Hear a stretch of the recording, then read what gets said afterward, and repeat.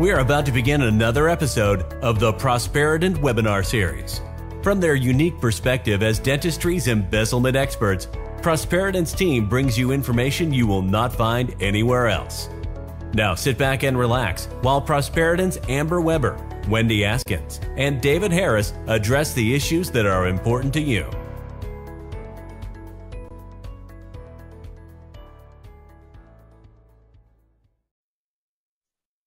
Hello, dental family. Thank you for joining us this evening. We appreciate you taking your time to continue learning about this epidemic of embezzlement that is just engulfing dentistry. We have some absolute firsts this evening for you. Not only do we have a courageous victim who's going to be telling us his story this evening, we also have the contrast of having a video, which you just watched in the pre-show, of the suspect who committed the embezzlement. And the contrast in their stories is absolutely shocking, to say the least. Also, we have another first because we are focusing on some of the work that was done by our amazing dear friend, Amber Weber Gonzalez. So we're happy to focus on that. Let's get some boring housekeeping stuff out of the way first. Number one, we're going to be here for about an hour and a half. And for those of you who've joined us before, you know that Dave is pretty much a stickler on the time frame that we have, although I'm sure we'll have tons of questions. This session is being recorded, and it will be posted on our website and on our YouTube channel sometime between Friday and Monday. So if you enjoy this webinar, which I have no doubt you're going to, you enjoy this webinar, please share it with your friends and have them visit either our website or our YouTube channel to take a look at it. Also, we are providing continuing education credit for this evening, thanks to Altura Periodontics. And directly after this webinar concludes, you'll be receiving an email which will tell you exactly how to obtain your CE certificate. So with that boring housekeeping stuff taken care of, Dave, take us away. Wendy, you could make the farm news sound interesting. Thank you. Just before we start tonight, I just want to give our audience a little preview of what we're going to be doing next month. So our date next month is November 15th. And as usual, we're going to start at 8 p.m. We have a really interesting guest. His name is Emmett Scott. Emmett is, first of all, the CEO of a dental support organization called Community Dental Partners. He's also the president of an organization called the Association of DSOs. And Emmett's going to talk to us about something that I think is on the mind of a lot of practitioners, which is like, what's it like to work with a DSO? He also hosts a Facebook group that does a podcast called DSO Secrets. I've known Emmett for a number of years. He's a terrific guy. He's very upfront about the DSO world. And if you have any kind of curiosity at all about how DSOs work or what it would be like if you were to affiliate with one, I can't think of a better guy than Emmett to answer those questions. So he's going to be with us next month. I think it's going to be a terrific learning experience, and I can't wait. Great. That's going to be so exciting. I'm always excited about the things that we learn in our great webinars. Well, this is an exciting night for me. It's near and dear to my heart. This was a very challenging and interesting case that I completed approximately 2 years ago. There were so many multifaceted things that came up in the case, but one of the main things is the client that I worked with, Dr. Mark Saladin. He was truly an inspiration in many ways while I worked on this case. He was always great to communicate with. I can just really honestly tell that he was in dentistry for the right reasons and truly cared about not just his patients, but those who he felt were his dental team. And so that's why I think this story is so important to share to those who are in the dental industry, because I think all of us enter this profession realistically with a sense of compassion for others.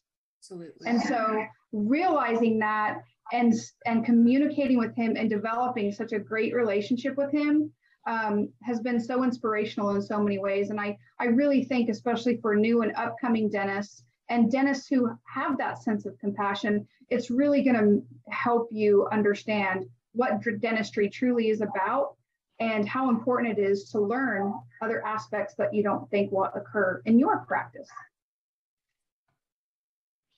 Well, welcome, Mark, and thank you for coming on with us and sharing your story. I will mention that Mark is at his fishing cabin tonight, as the display behind him might indicate.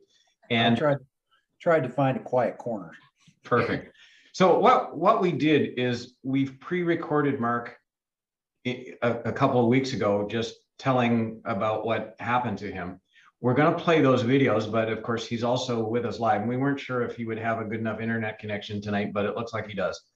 Yeah. He also graciously came on live, so we'll probably have a little bit of discussion as well.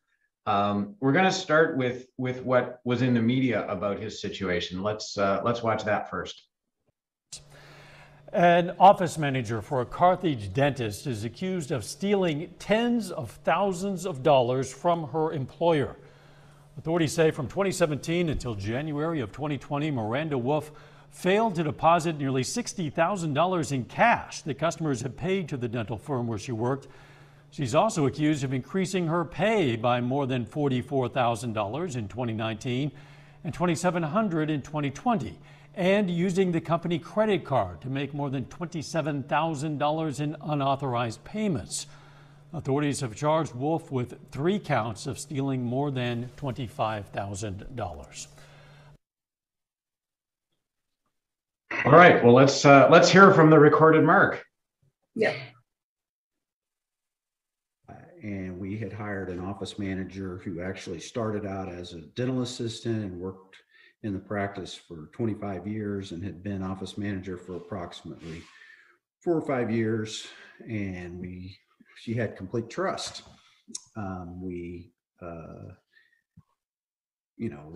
For example, the previous dentist had gone to, church with her grandparents, knew her parents. I knew her parents. She had been a patient in the practice as a child, and knew her family. She's well respected in the community. Just had complete trust. So that's why she ended up with the job. She really didn't have the educational background for it, but we trained her, and she really got the job because we thought we could trust her. This was a person that her husband was a friend of mine.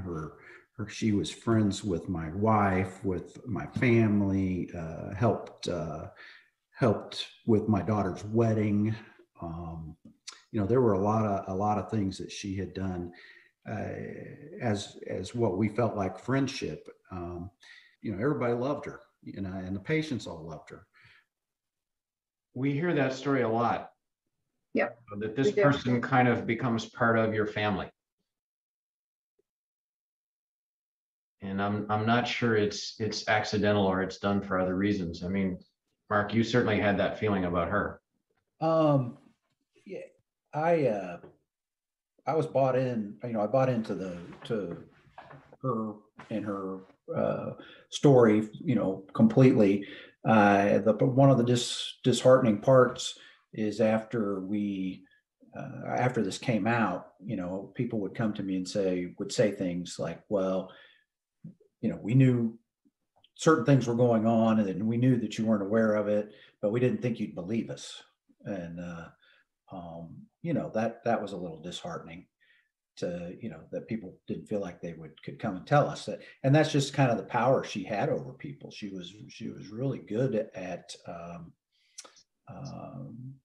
manipulating herself, putting herself in a position where she had people feel like she was helping them.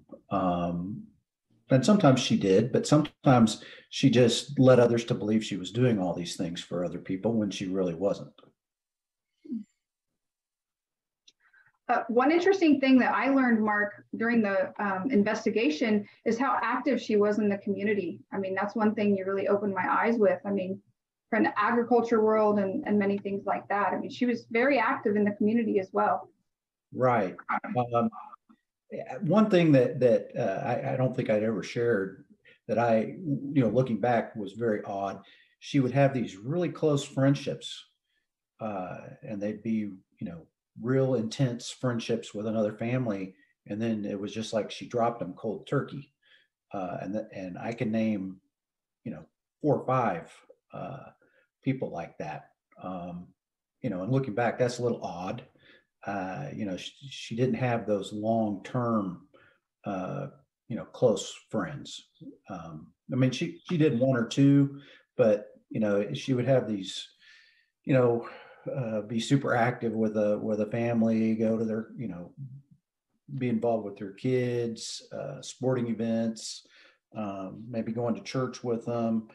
And then it would always be, well, she, did something to upset her, or she, she always had an excuse for why it was their fault that they weren't friends anymore.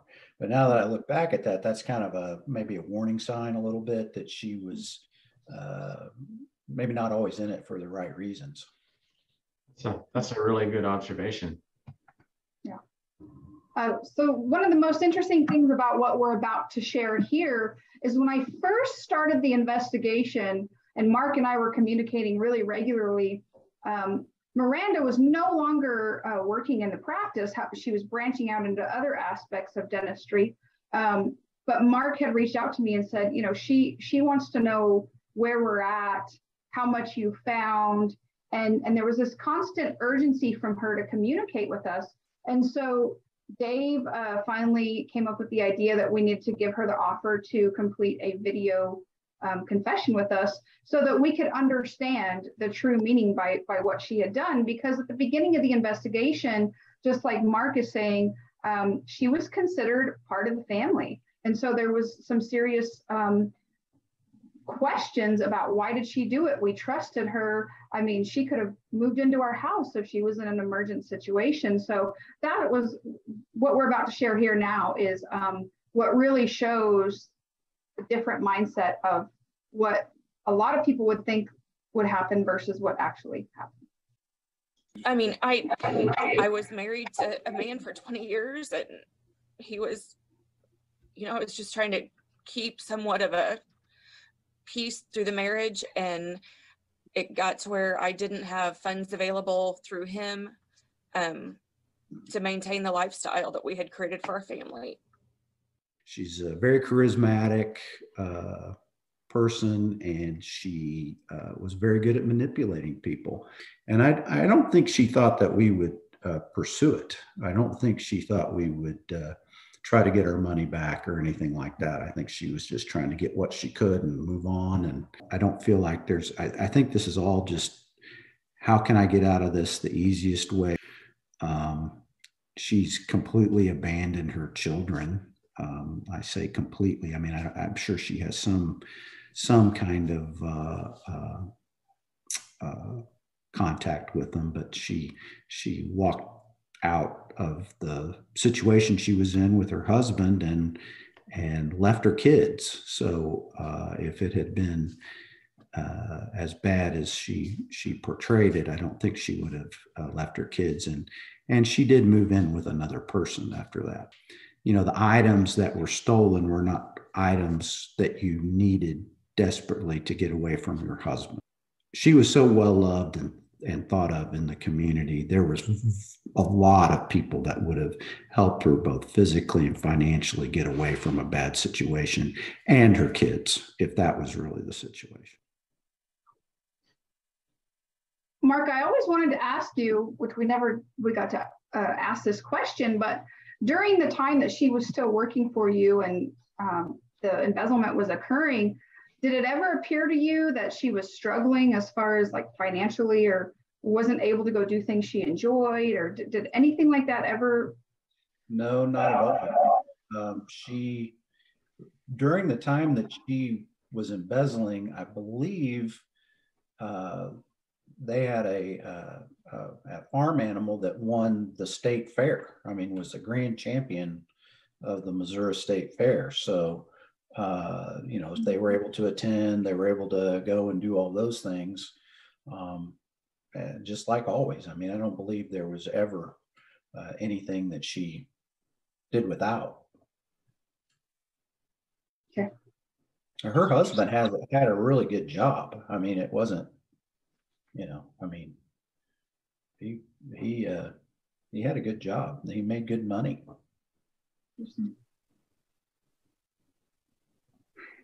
And then when we finally decided she wasn't doing a very good job, there were some other problems. She was going through a divorce. But we did make a decision that we were going to kind of take some of the responsibilities away from her because we didn't feel like the jobs were getting done like they should be. And we ended up, we were going to take her salary. She was a salaried employee and make it back to a hourly wage. Well, anyway, when we did that computing, we double checked it with the accountant. The accountant ran some figures and said, no, everything is way off.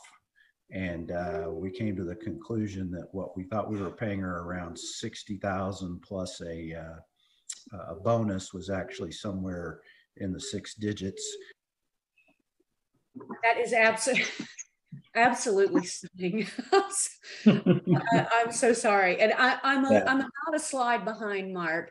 But one thing I wanted to ask you, which I think I know the answer, but I just want to make sure I point this out, is that you seem like a really genuine, caring, and kind person.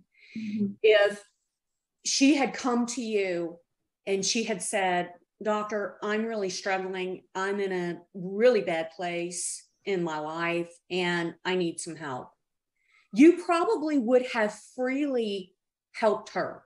Well, I think we discussed this at one point, but I actually had gone to my wife at one point and talked to her because I had drank the Kool-Aid, as I like to say, believed everything she said, and I thought that her husband Greg had become this monster she was describing. And I'd actually gone to my wife. We have a big basement. Our kids have moved out. I'm like, she could. I said, would you have a problem with us having her over to the house and living in our basement with her children to get away if she needs? Because he would never think to come and check our house, and she could park her car in the garage.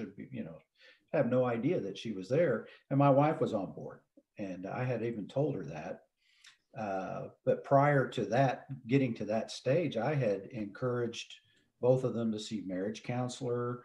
I had, offered to pay for it.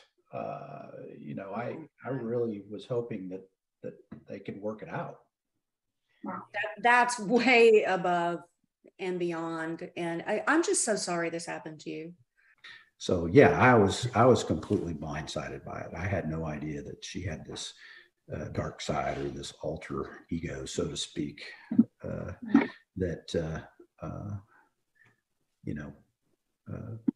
if we'd known some of those things, we probably would not have put her in a position of trust, but we weren't aware of it. She volunteered at church in the nursery. Her husband had a very high administrative job in our community in the high school. They were well connected. She was always doing something for somebody else. And then I bring that up to some people and they're like, well, she said she did that, but she maybe didn't do everything she said she did,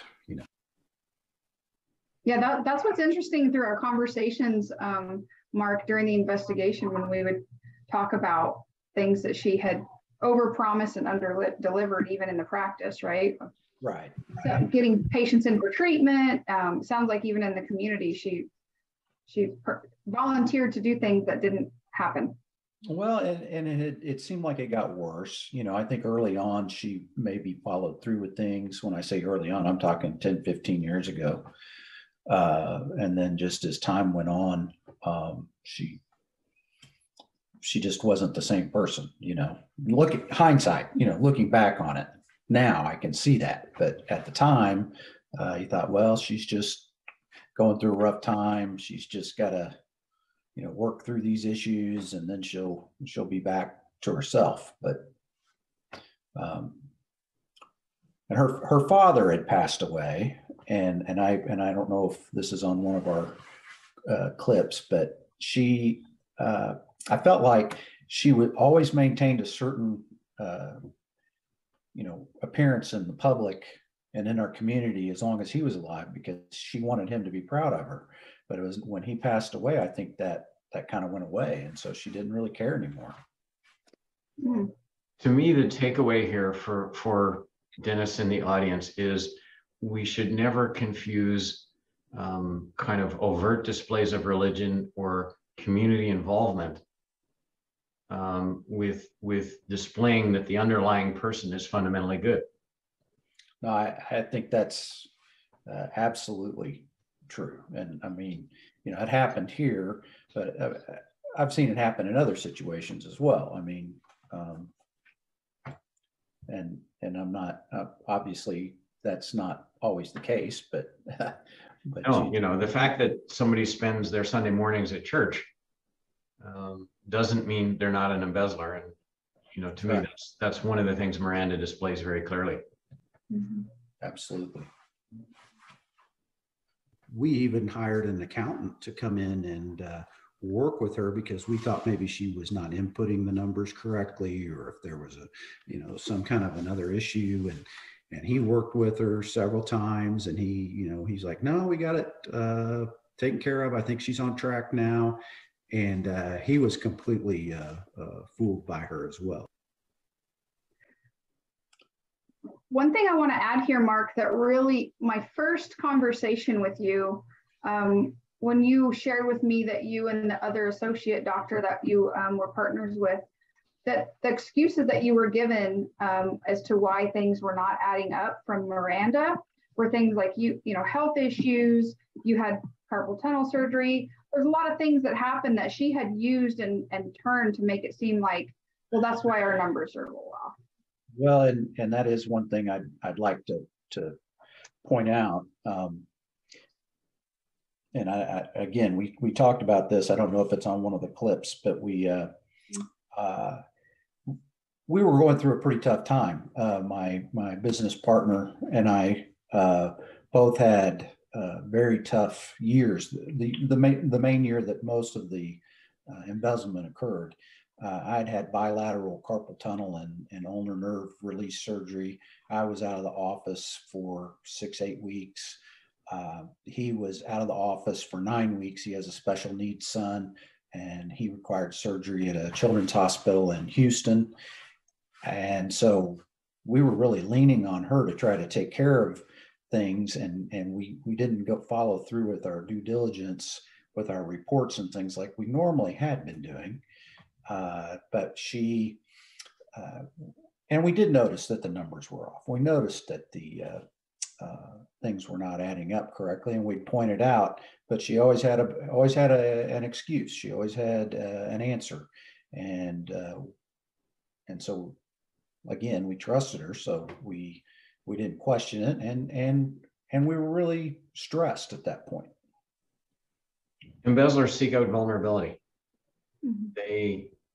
They pounce in a situation when they know that because of what else is going on in your life, you've kind of taken your eye off the ball. Right. When the the accounts receivable were a lot higher than what they had been in years past. I mean, there was excuses like, well, we've had an awful lot of write-offs too this year, the numbers are not adding up because you guys haven't been in the office. And then there was another excuse that she had a separate computer that she had reports that had been set up by a previous office consultant we had. And she said that computer crashed. So the numbers haven't been right since that computer crashed. And that made absolutely no sense. But, we were like, well, okay, we'll get someone to help you figure it out. And that's part of when we brought in the accountant, was to help try to, bring that together so that we could get our reports, the numbers making more sense, because we did know that something was off. Well, I remember in the first conversation that you and I had, and you said to me, okay, my partner and I were both off for various times, and now our accounts receivables gone through the roof. And I said, Mark, that makes no sense. Right. I mean, if your productivity was down, my expectation would be that your AR would follow it downward and not kind of go in the opposite direction. And yeah, I remember you and I talking about that, and we agreed, that just what she's saying to me doesn't line up with what the numbers are showing. And that's really when we started to think about digging in a bit deeper. Right. And before you called us, you went to the police. Had gone and spoke to our local law enforcement police department, and we just didn't really feel like the smoking gun wasn't really there for them to be able to do much about it, and we needed somebody with expertise to be able to put together a case, because the police department just didn't have the background or the ability to do that. Yeah, Mark really says here what I've said for many years: the police can't solve this crime. They just can't. No, and again, it's a small community, and not a lot of resources as well. They took the computer and sent it off for computer forensics. We never got it back in time for it to matter, and I don't know that there was ever anything found on it, but it was gone for several months. And by that time, I think Prosperident had a pretty good handle on it. So yeah, there's no way that it would have progressed the way that it did without the report that we received. I'm very confident of that. Thank you. I'm pretty confident that had we not had Prosperident, our case would have just been lost. But the fact that we had such a good case, I think they knew they had to do something with it. David, he's the first one I spoke with, and I called and left a message, and I can't remember exactly what I said, but it was probably a kind of a mic drop moment for him. He was like, oh, and he immediately called me back. He pretty much told me it wasn't my fault. He was very gracious in that way. He says, this happens to people. It isn't that you did anything wrong. All you did was trust somebody. It went, they gave us a timeline, and I feel like you guys met the timeline. And you did come to me and say, hey, I think there might be some more here if I dig a little bit more, but I'm going to need a couple more weeks. And we were like, hey, go for it. And you did. I thought that was great. Yeah, I felt very good about the whole team. And I keep bringing up Amber. She was our main point of contact, I feel, and she worked with a couple other members in our staff. Anyway, there was a whole team effort. It wasn't just one person. Absolutely. We chose to go with Prosperident because our accountant was trying to put some things together, but we just, my partner and I, we pretty much determined that we didn't have a smoking gun. We didn't have direct tie with what we were presenting. And so we went to the experts, and Amber was able to take we used EagleSoft, and she was able to go through our EagleSoft accounts and actually find those smoking guns. One thing I want to add here, Mark, is I did have interaction with your staff, and it was pretty amazing how they were 100% behind you, the ones that I talked to, and truly value how well you were to work for, and truly what a great dentist you were. So that was very enjoyable. And the minute I'd ask for stuff, you and the staff would just respond immediately. That's important. Yeah, it was very important. Well, Miranda didn't just hurt the owners; she hurt the staff of the team. Mm-hmm. They didn't feel like the other doctor and I were stolen from. They felt like they were stolen from. Mm-hmm. And the patients loved her as well. And everybody, took it to heart. I mean, that was very noticeable during the investigation. I mean, it was very well known that everybody was 100% on your side and wanted some justice. So here's where we get into he said and she said. And I kind of laugh at this because whenever I speak and I talk about what people confess to versus what they really do, I've said for many years that on average a thief confesses to 1/6 of what they've actually stolen. So let's watch Miranda first, and then Mark, and do the math. I do not. 25 maybe. So Miranda says 25,000. Let's find the truth. The total amount was 154,000. Yes, it was a little shocking that it had added up to that amount, but it looks like the way everything has gone through, that there's a good chance that we're going to recover most of it. So yeah. 25,000 times 6, 150,000. What was stolen was 154. Yeah, my number's looking pretty good right now. Yeah. You know what I also found very interesting about this video confession with Miranda is that working closely with Amber, I could tell during the interview that she was asking specific questions, and I knew Amber knew the answer because I know what a thorough investigator she is. And then Miranda would either say, no, I didn't do that, or I don't remember.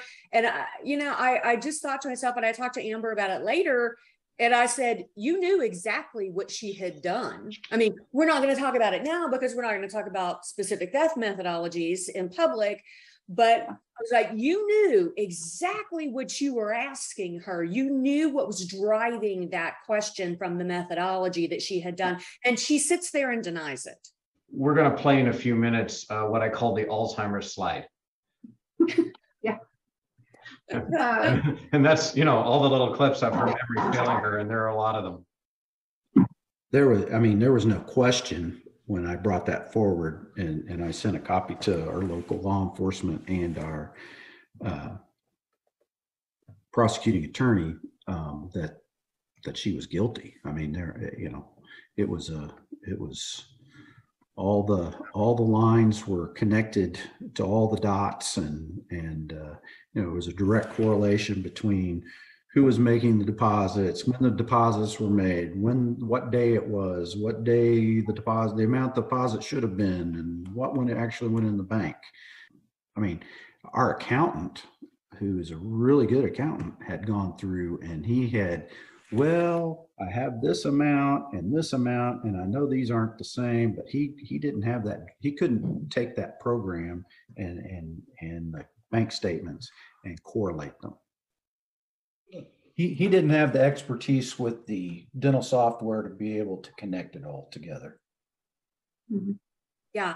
And, I actually have 2 cases in federal court right now in Houston. And I'm working with the assistant U.S. attorney who's prosecuting both cases by the same woman, of course. So she's a serial embezzler, just going around hitting offices in Houston as fast as she can, stealing. I mean, this last case I worked on, she was up to $26,000, and she worked there 6 months.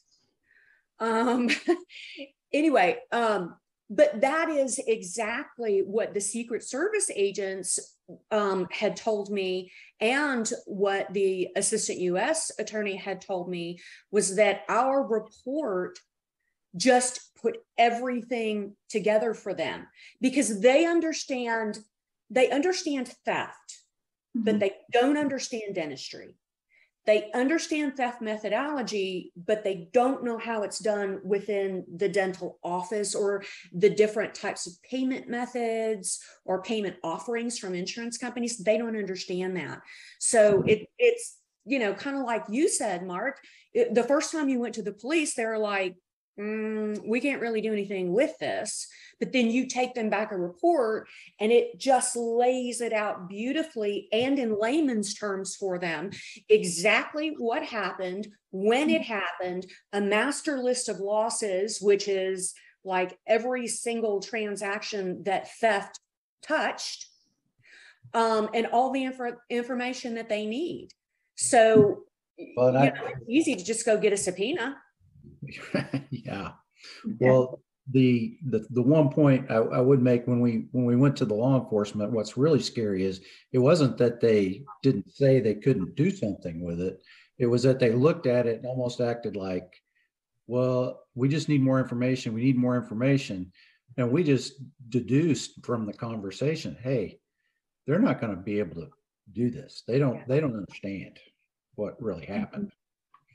And the advice that I'll give to the audience is, a mistake we see a lot is people confuse somebody who knows 20% more than they do with an expert. Yep.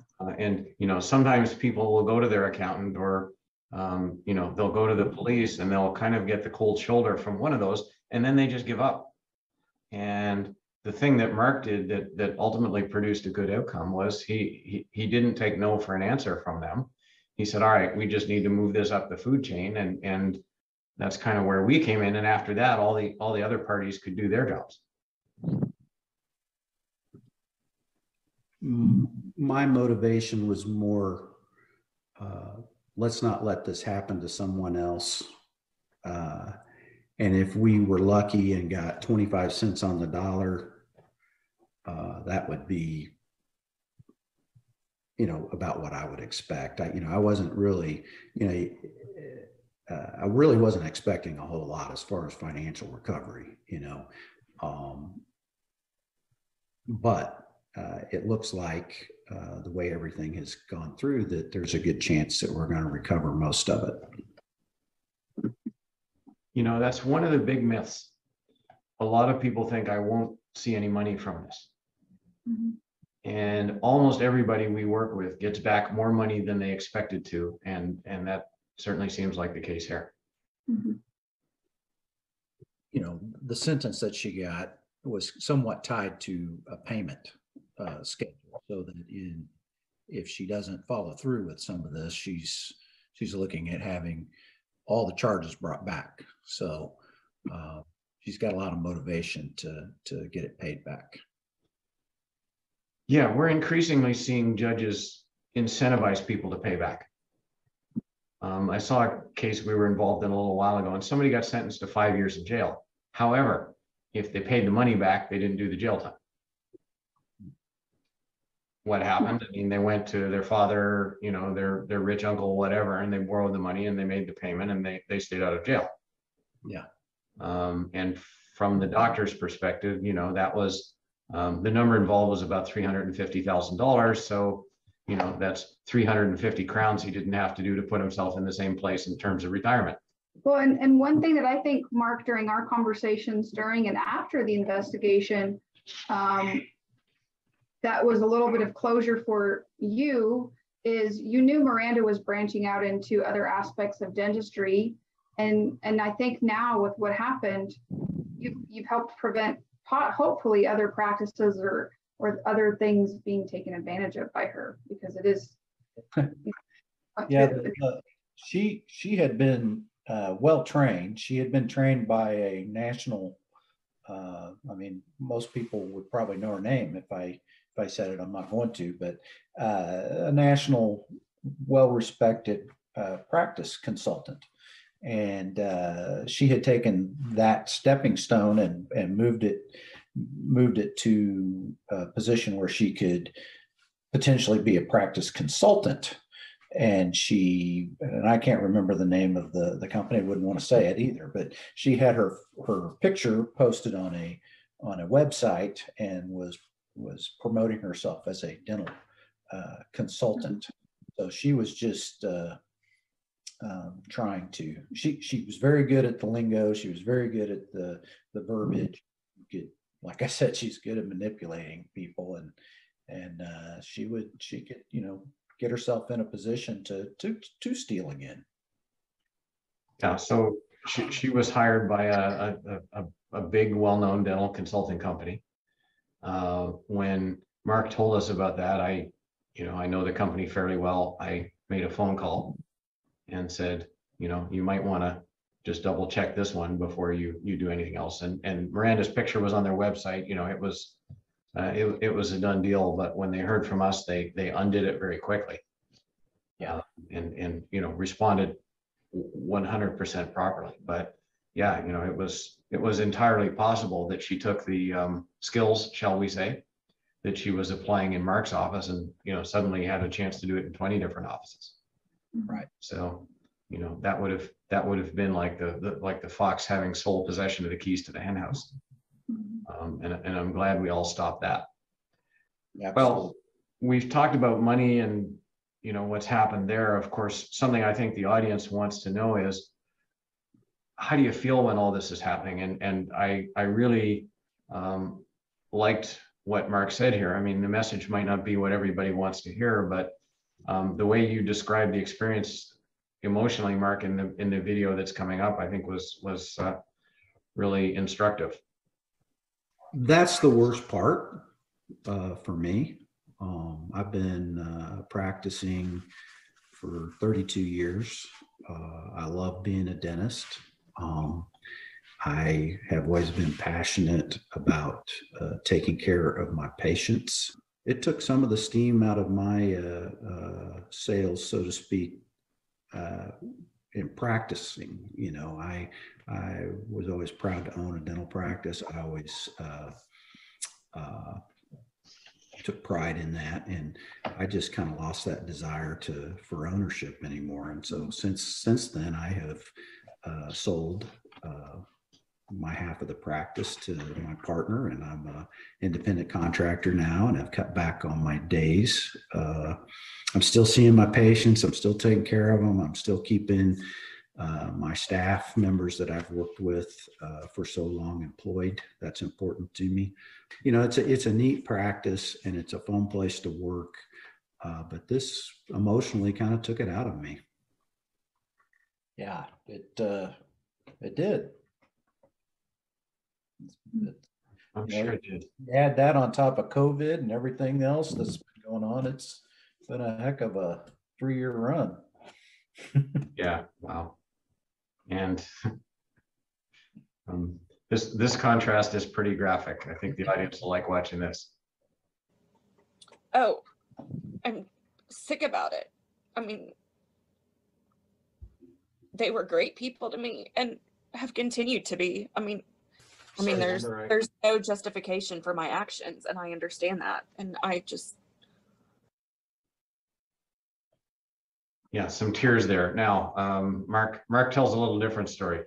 Community that still believe her side of things, that her husband was just this horrible person, and that she tells them that she would do it all over again if she was put in the same position. I mean, and that's something I've heard in the last 6 months. So, that's the side of the story that she tells people. If she was very remorseful, she wouldn't be spreading that story.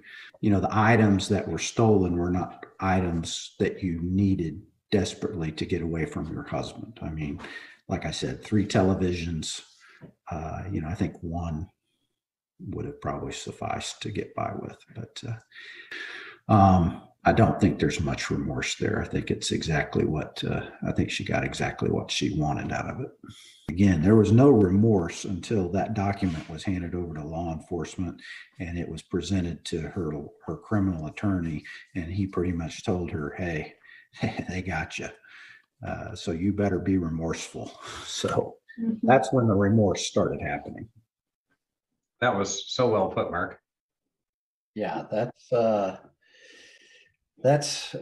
I feel like that's exactly, I think that tells the story right there. I mean, there's a lot more I could go into in detail. Like I said, part of what she stole was through purchases through Amazon and utilizing a company credit card over a period of time. And we were able to go back and see the items that were stolen, and they were not items that you needed to survive. They were frivolous things. A lot of them were gifts that she sent to another person that she ended up moving in with. So, it was just a very odd list of things that she purchased. So my question is, you had mentioned the story that she was going around town telling was mainly about maybe the abusiveness of her husband or something like that. Yeah. Does the community that you live in, are they aware that she's stolen from you and that she's been prosecuted for that? Number one. And number two, are you at liberty and do you feel comfortable discussing that with people in your community? I mean, everybody, like I said, it's a small town and everybody knows everybody's business. So if somebody asks me and really wants to know, if it's something that, isn't overly personal, I have no problem telling them the truth. I mean, I have nothing to hide. And again, that's another point. I brought that up with Amber the other day. If you have nothing to hide, if there's nothing that you have done wrong, you really don't have a reason to not pursue prosecuting someone. Is it fun to go through? No, but if you've done nothing wrong, it's you need to do the right thing. Absolutely. Well, this is what I described as the Alzheimer's slide. Let's listen to all the things Miranda suddenly can't remember. Background and tell us about the first time you took money from Cornerstone Family Dental. To be honest, Amber, I really do not remember. I don't remember. So you're saying, Ms. Wolf, that was your first embezzlement action? To what I remember, yes. Are you sure that you have really no memory of the first time you did this? I really do not. I do not. Okay, can you give me when that first started to occur? No. You didn't buy anything else on the credit card? Not to my recollection, no. Is there a time that you didn't enter payments into the patient software and kept the cash? Or I mean, not to my knowledge. You had administrative privileges in the software, right? I believe I did. Do you have an estimate of the total amount that you took? I do not. I do not. So did you ever accept a cash payment from a patient in your time at the dental office, where the patient paid you to apply to their account? I mean, I may have accepted the payment. And my basic thought here is liar, liar, pants on fire. One thing I'll tell the audience that those of us on the panel all know is that a lot of times when somebody says honestly, or I'm being honest with you, what comes out of their mouth next isn't actually honest. And Miranda did that at the beginning.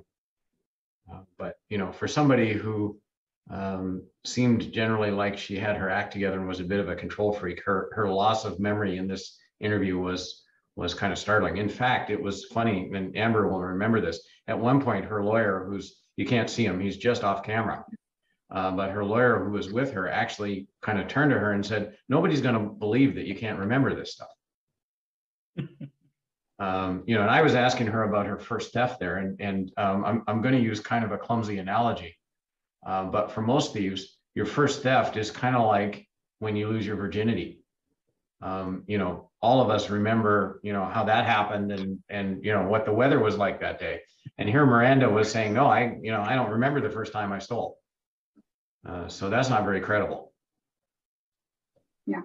Well, and again, looking at this clip, the facial cues are so telling to me, because I saw that look in her face and that little biting of the lip, or the look away and look down and say something and then close her eyes and bow her head, you know. And I'm sure she was lying to me, you know. Now it's easy to see, but you know, at the time, didn't see it. You have the advantage of knowing her for a long time, but my impression as we were interviewing her was exactly that. And you know, the people who study neuro-linguistic programming talk a lot about, you know, what eye movement means in terms of truthfulness. And yeah, Miranda was giving off all the vibes of lying there. And of course, you know, she had the waterworks going, and yeah, Amber and I after kind of compared notes, and our basic conclusion was, you know, this woman's neither, she's not truthful, and she is a manipulator. Yeah. Well, and I talked to some of her former friends that she had come to when this was first kind of, you know, there was some gossip around town that something was going on, and they said that she came and just cried her eyes out and told them this big story. And one of them, after she left, just told them all that she was not truthful. She, you know, I won't use the word she used. And then when they heard what had actually happened, they're like, they couldn't believe how good she was at, you know, just being able to start crying and you know, spin this tale. And just like when you played the clip of the remorse, you know, she's crying and her voice is quivering, and I think even at one point when you asked her if she wanted to add anything, she could quiver, and you know, these little things is all fake. She was unquestionably sorry, but I think she was sorry about getting caught as opposed to sorry she did it. Yeah. You know, that's the differentiation. I think she was more concerned when she agreed to do the confession with us. I think she really wanted to see if she could keep some of her credibility and continue this new path she had from a career perspective. And I'll never forget this. She kept at first saying, well, how much have you found? And, you know, wanting to know a number. Remember that, Dave? She kept wanting to know realistically how much we had found, and not going to disclose that to her, because I think she thought, if they're not smart enough to figure this out, and it's a small enough amount, I can keep everything swept under the rug, and Mark and your associate business partner will just let it go, and I can still stay on this path that I've created for myself. And I truly, in my heart of hearts, think that's the reason she contacted you so much after she was no longer employed and wanted to speak with us, because I think she really thought she could find a way to keep her credibility. Oh yeah, she thought she could spin us. And Amber once or twice said something that I loved in the interview. She said, Miranda, that's not consistent with the evidence that we have. Yeah. And that just kind of rocked Miranda back. And, you know, she, okay, so, you know, these perhaps while I'm trying to play these guys, they're actually playing me. Well, and I think she was, I think that's exactly what she went into it thinking. I'm just going to go fishing here and find out what I think they know. And then I don't maybe have to confess to it all. Yeah. All right. Well, let's turn the page, because that to me was a fascinating story about the embezzlement. But now let's turn this into helping people.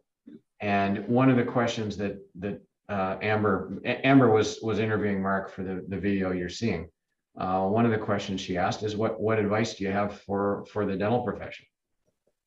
I would not put all my trust in one person, and put checks and balances into your system so that you keep everybody honest, so to speak. But it's more just for your own peace of mind. Come up with your own system to make sure that your due diligence is done in making sure that everybody is doing things the way they should be. Because if you don't, you're allowing somebody an opportunity to take advantage. And some people just do not have the ability to say no, or they don't understand that. They think, oh, this isn't any big deal. And people can rationalize things, and make it feel like, oh, well, this isn't that big a deal.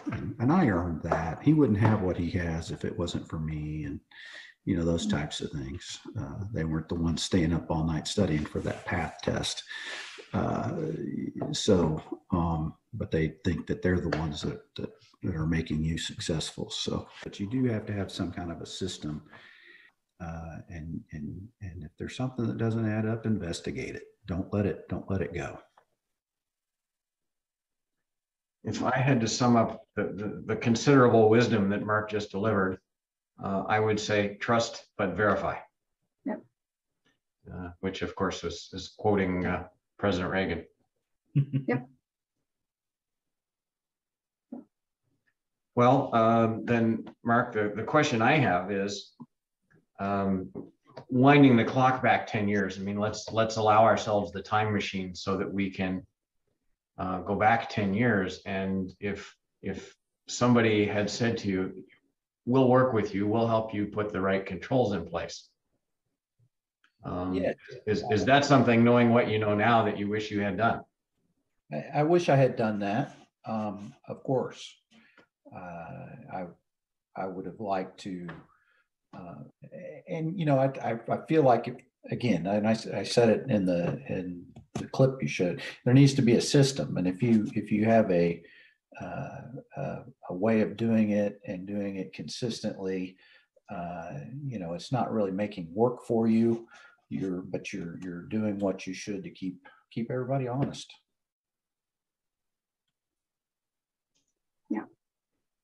Yeah, I hate to say it, but in the majority of practices that I see, the only reason that embezzlement doesn't happen is because employees choose to be honest when they could have made another choice. And to me, that's kind of Russian roulette.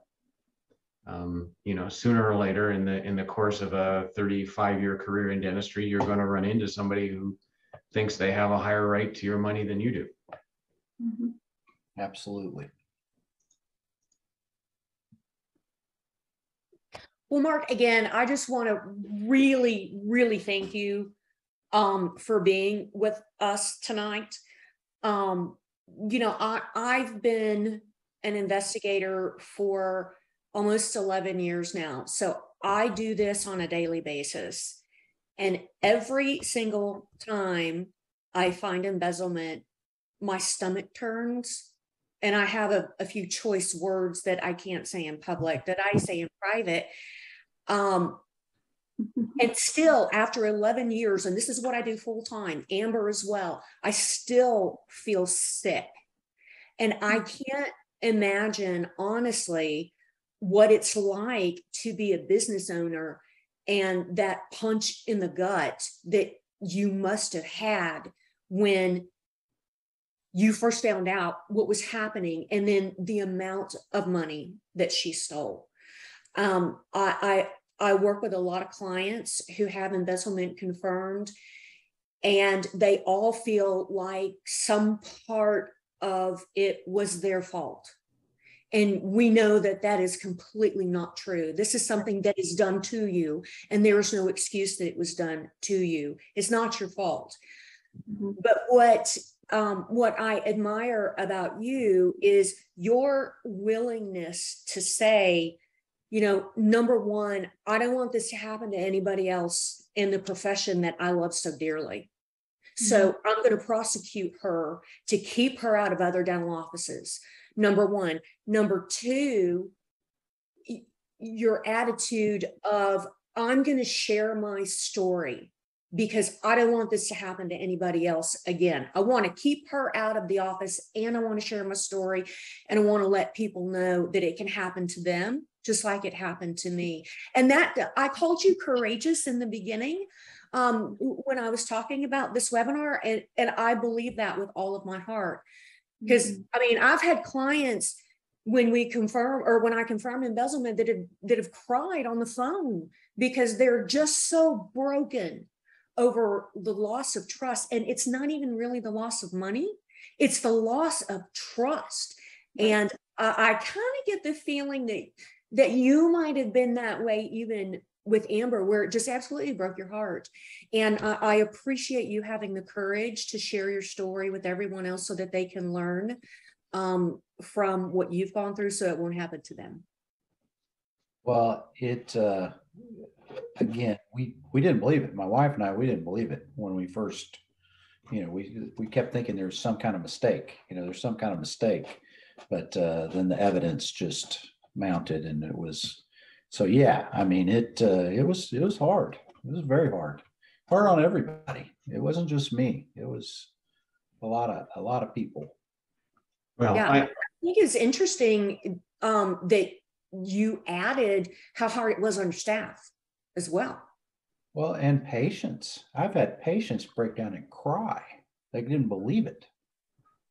In the chair, they go, well, I just want to talk to you about this real quick. And Dr. Saladin, I just want you to know I'm so sorry. And they just break down and cry. They're like, we just never dreamed that she would do something like that. And she had her office was towards the front of the building, the front of the lobby, and patients would just drop by to say hi. They wanted to talk to her. She was that kind of a person. Everybody knew her. Wow. Yeah, Wendy's right about Mark being a real life hero, and I don't use that term lightly. And I remember very well that first phone call. So I was speaking at a conference in Dallas, I think, and I finished speaking and I checked my voicemail, and there was a message from Mark, and I called him back. He told a bit of that story in a video clip earlier, and my instant impression was, this is a man of tremendous quality. And just the way he conducted himself and told the story, and yeah, obviously he was hurting a bit at that point, and he did all the right things for all the right reasons at every moment. And that was my initial impression, and everything I've seen since really reinforced it. So Mark, we all thank you, and on behalf of the audience, who are putting in some nice comments as well, thank you for doing this. What I'd like to do now, while we're finishing up our group hug here, is just turn it over and take some of the questions that have been piling up. And Amber and Wendy, I think you guys have been keeping a little bit of an eye on the questions. What would you like to bring forward? And then we can kind of figure out who can best answer them. Well, I have kind of a compilation of questions, and I can ask in maybe one question for maybe Amber, and maybe you too, Dave. Normally in Prosperident investigations, we are very covert about the investigation. We take a copy of the data. We don't talk to staff members. We're very secretive about it because one of our main instructions is that we don't want the doctor or anyone else tipping off the suspect, because there may be some ramifications to tipping off the suspect, or there may be some data deletion or something to cover their tracks. In this case, Amber, that you did with Mark, it sounds like it's way outside of the purview of how we usually handle an investigation. We've had quite a few questions about that. Can you explain why this investigation was different than how we normally do it? Well, I think one of the main things is when we collected the data and set up our remote system, our clone of the data, she was already gone and had been gone for a while. So I think that was one of the main reasons that the staff, particularly there was a key team member who was a former hygienist and also did a lot of business things there. So she was made aware of what was going on, because there was times that I would need reports that were outside of Eaglesoft for other things. So I think from my perspective, she had been long gone for several months before Prosperident was contacted, because Mark and his business partner, like we just talked about, they already went to the police. They talked to their accountant. You know, they tried to go down some paths to figure some things out prior to calling us. And because it was a small community, I mean, she knew the purpose and the reason why she was terminated. I mean, I remember our first conversation that Mark told me, you know, our first thing we figured out that, you know, her compensation wasn't what it was supposed to be. And, you know, we terminated her. So I think there was just a lot of knowledge in the community, small community, and she was aware what was going on. Okay. And then Mark, when you separated employment from her,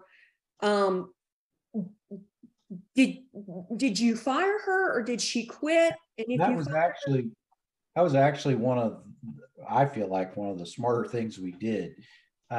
We had her come down to a different office than her office. And while we had her down there, we had another employee with us, and we had another employee at her office, not going through her things or anything, just right there. And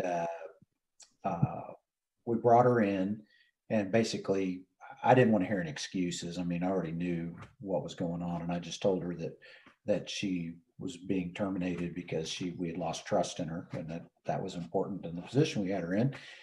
And she left, and we didn't let her get back on the computer. We didn't allow her access to any office materials. We just let her go in and get her personal affairs, and she already had her computer up, and we were able to immediately go into her computer. She had saved passwords. We were able to download Amazon. We found an awful lot of material that we wouldn't have found had she had access back on that computer after she knew she was terminated. Great. That's such valuable information. Thank you so much. And just absolutely textbook. That is exactly the advice we would give somebody. Yeah, definitely.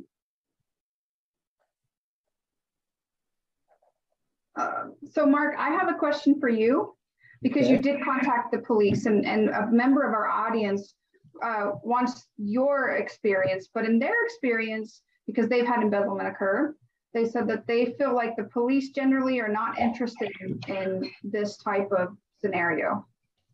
Well, I would say in a larger community, that's probably true.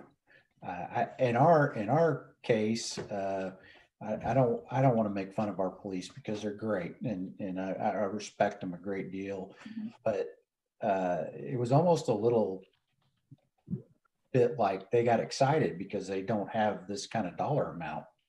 They're used to somebody having a car stolen or something like that. 6-digit plus case is. So they kind of got excited about it a little bit, but I just think it was overwhelming to them, because like I said before, they didn't have the expertise to really go through this.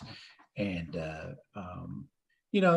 we might have been able to get the accountant to hire somebody but by the time we trained the people to use the software, or we hired somebody to go with the accountant to help them put it together, they never would have got it together in a precise manner like this report was. The report was, like I said, it was, when I handed that to the investigator, his eyes lit up. He was all excited because he knew he had what he needed to do something with it. And then at that point forward, I was a little disappointed on how it all happened. She never was officially arrested. I feel like she manipulated things. She was able to have a meeting with her attorney and the police, and the police didn't arrest her. She was finally arraigned, but it was just kind of just a process to get the ball rolling, so to speak. But it wasn't. She never even spent a minute in a cell or anything like that. It wasn't. I mean, she did go in and have her mugshot. That was on the television report that he showed earlier. But other than that, there was nothing like you would think would happen to somebody had stolen, 6-digit plus. I always joked about it. I said, if she had stolen a truck or a car, they would have arrested her and put her in jail. But in this case, it was like she stole the truck, but she was selling pieces of it to help pay for her lawyer to fight it. So it was just very odd how it happened. Interesting. Thank you. We have a few kind of double back questions here. 2 questions. Someone did not hear how much she inflated her own pay. That's the first question. And then someone else also asked about, can you repeat what the total theft amount was? Well, let me just back up just a little bit. Her base pay was, 57 or 60,000, and she would get a bonus based on collections quarterly, and we had a formula that we went through to calculate that. And how it was supposed to happen was she was supposed to have a meeting with one of the doctors if we both weren't present. A lot of times both of us were present, and we'd go through the figures and we'd go through the formula together, and then one of us would sign a check, a regular check, would have our signature on it. Well, she had access to direct deposits, and she had access to, she gathered everybody's information for payroll, and we had a payroll company that did our payroll for us, but she started having them give her an additional bonus that obviously hadn't been worked through the formula. It was not in the form of a check that we both had signed. So it just kind of slipped under the radar. And the total amount was, 140,000, but with recovery costs and everything, the total judgment that we got was for 154,000. Okay, so you recovered. I think so. So you recovered the cost of or your losses due to theft. You recovered those as well as the amount lost. Correct. I think 27,000.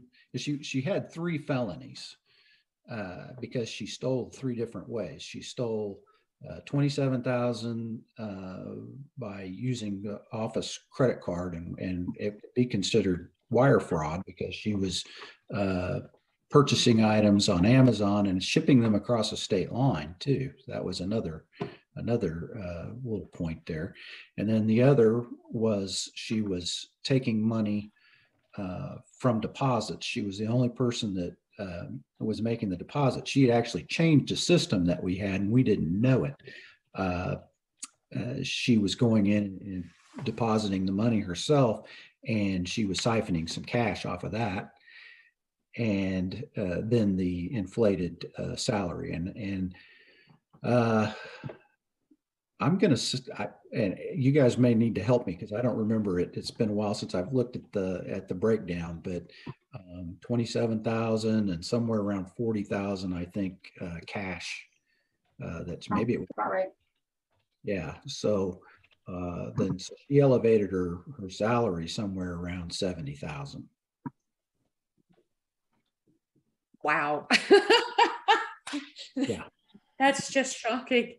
Yeah. So Amber, we usually say there are almost always at least 3 theft methodologies. And that's kind of what Mark has said about the 3. Were there 3 or were there more? Were there other theft methodologies that were just kind of not? We thought at one point that she, and we feel pretty strongly that she took cash from some patients and didn't make documentation in the software. But we didn't feel like that was another way we should pursue, because it just muddied the water.